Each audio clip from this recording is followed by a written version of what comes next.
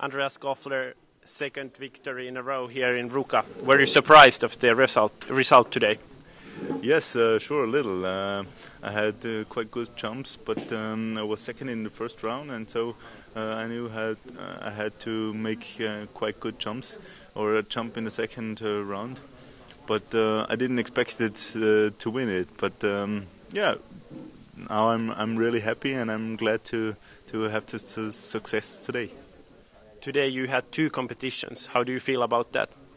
It was no problem. We were really training good in the summer, so I think it's possible to have two competitions on one day.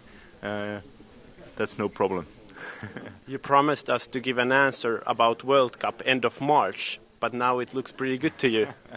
Yeah, it's a long road until there, but yeah, I'm really looking forward for the next competitions, and yeah, I know the shape is good, and yeah, I'm going to set the new competitions on fire, hopefully.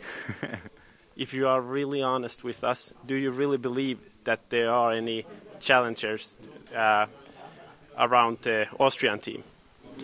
Well, for the team competition, it was really a good competition for the Austrians. I think everybody from us had a really good jump, and so it was quite hard for the others. But I think it's not impossible to beat us, and yeah, there are some competitions left, and I think everybody is getting better in a shape in the season, because everybody has now really less snow jumps, and I think, yeah, it will grow.